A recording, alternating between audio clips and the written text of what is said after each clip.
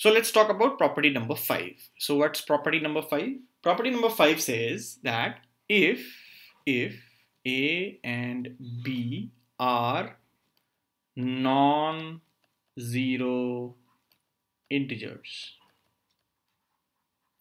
Okay, what does it mean? A and B are non-zero integers, and let's say A divides B and B also divides A. Let's say this is there. Then this can happen only when A is equal to plus minus B.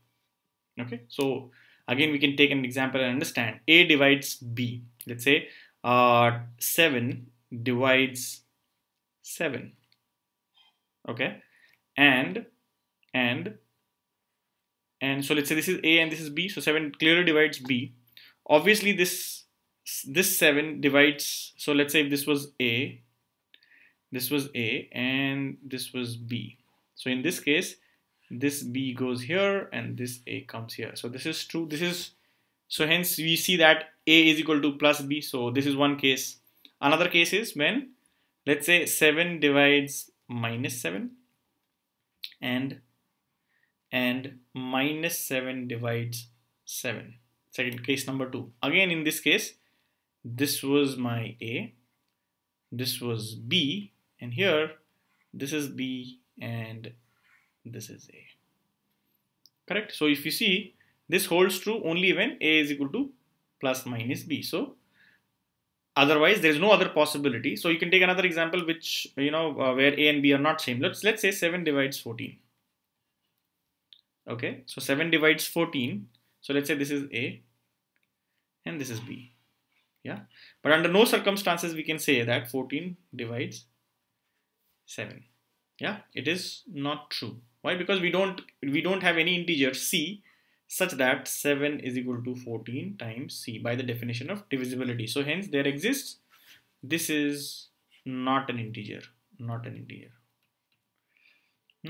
so it doesn't hold. Okay, this was property number 5. Please remember these properties. Now property number 6. Property number 6 says, let's talk about property number 6. Property number 6 says, if A is non-zero integer, property number 6, if A is non-zero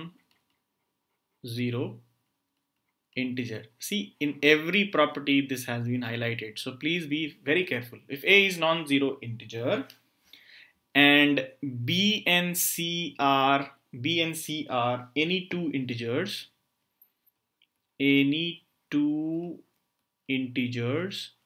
and again one point to be highlighted is we are talking only about integers, right? Then if A divides B and it's given that A divides C, okay, it's given, then we know that first property is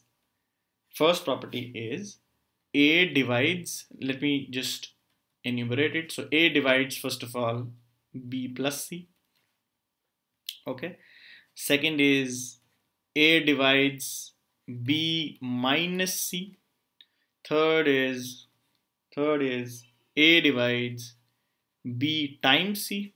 And fourth is A divides B times X for any other integer X, So these are very vital properties. Now let us take examples and understand. So let's say A is equal to 3, so and B is equal to 6 and C is equal to 12. Okay, so clearly A divides B. Yeah, 3 divides 6. Clearly A divides C also, because 3 times 4 is 12. So A divides B and A divides C holds. Now let's check. What is B plus C? B plus C is equal to 6 plus 12, which is 18. So clearly A divides B plus C.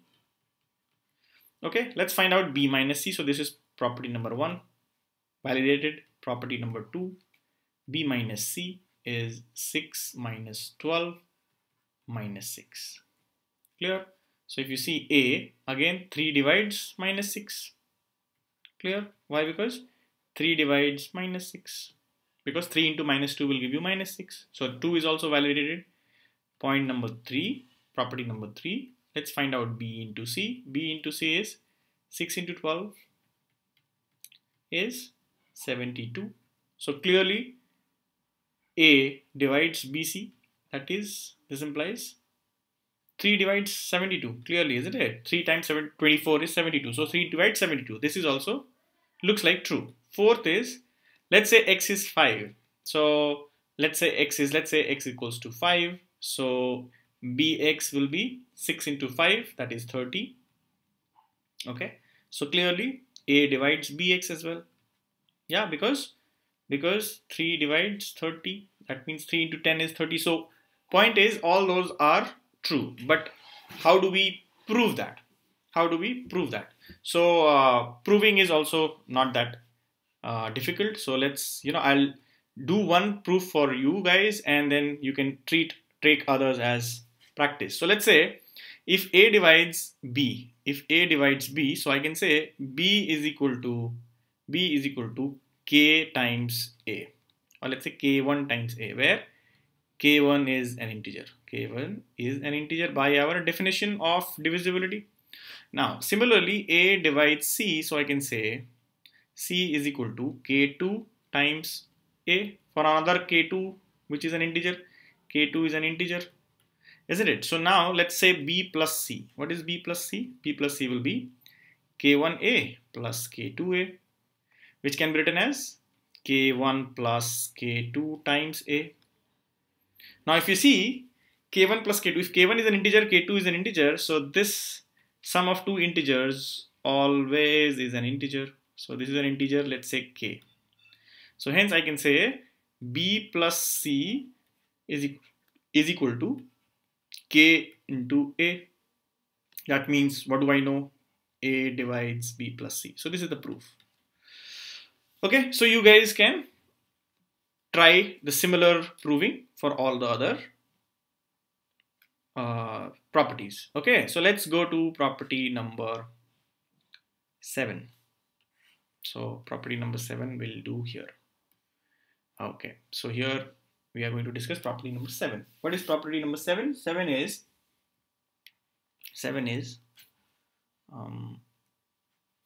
property number 7. So I hope you guys are jotting down. If not, then you can pause the video and always jot down the property. So property number 7 says, if A and C are non-zero integers, if A and C are non-zero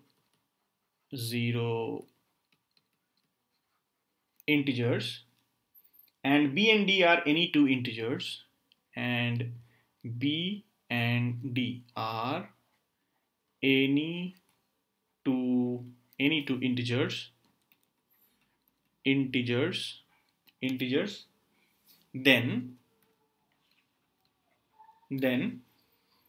property number 7.1 is, if A divides B and C divides D, this implies AC divides BD. This is property number 7.1, and 7.2 is AC divides BC.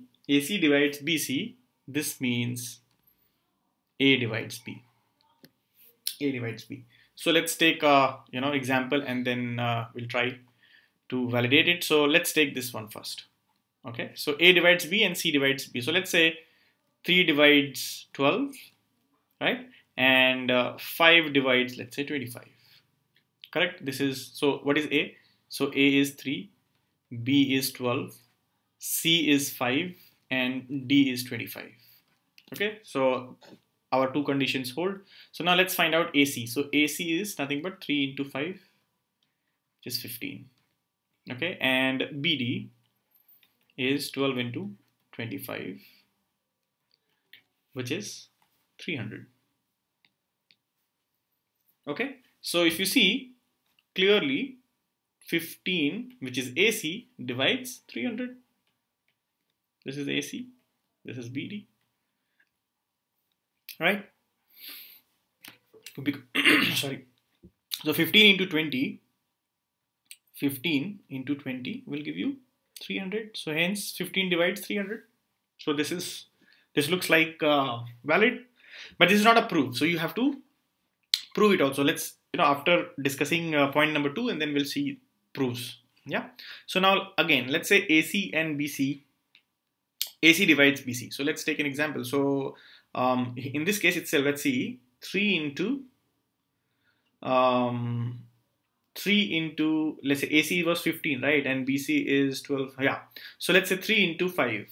3 into 5 clearly divides B. So B was 12. 12 into 5. 3 into 5 divides. If this is true, is it true? Yes, it is true. How? 15 divides 60. Why? 12 into 5 is 60. 3 into 5 is 15. So clearly 15 divides 60. How?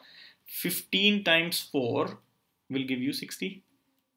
So 15 divides 60 clearly. So hence we say that 3 also will divide 12, which is also true. So hence both these properties seem to be true. But let's try and understand the proof of it. So let's try the proof of point number 1, or property number 7.1. So what is the proof? So let us see here now. So it's said that proof of, so let's try, we are trying to prove of what? 7.1, and then 7.2 again you can try at home. If not, then you can always put it as a comment. Okay, A divides B. So by our definition, I can say B is equal to K1A, again where K1 is an integer.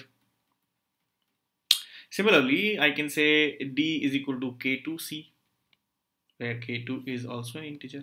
By our definition of divisibility, we just learned this. Now multiply both of them. So hence I can say B, A. Yeah, this is 1. Let's just say this is 1 and this is 2. So we can multiply the two equations and say left hand to left hand and right hand to right hand. So B into D will be equal to K1 into A times K2 into C. So then BD is equal to, I can write K1 K2 times AC. So clearly this particular term is an integer. Why? Product of two integer is always an integer. Okay, that means from the divisibility definition, I can say, what can I say? AC divides BD. Okay, so hence proved. Yeah, similarly you can try the other proof. So these are the properties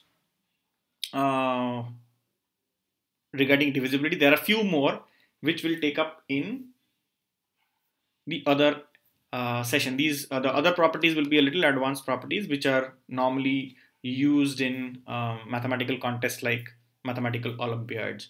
So this knowledge is good enough for JEE, board level preparation. For the other let's say higher level stuff, we'll have another session on that.